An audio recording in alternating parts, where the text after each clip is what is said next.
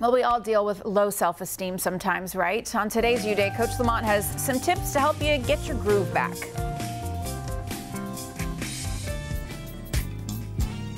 It is time to awaken to a new self-confidence. Here's how you do it. Number one, be present. Know that this is your moment and own it. Don't accept lack as your final outcome. There is more in front of you than that which is behind you. Number two, lighten up. One way to dissuade yourself from taking action is to take whatever you are about to do too seriously. That only makes it feel too big, too difficult, and too scary. You will then realize that those problems and negative feelings are just something you've created in your own mind.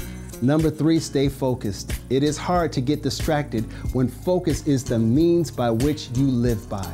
Reprogram yourself with the attitude, I already got this mentality, and it will be impossible for you to lose.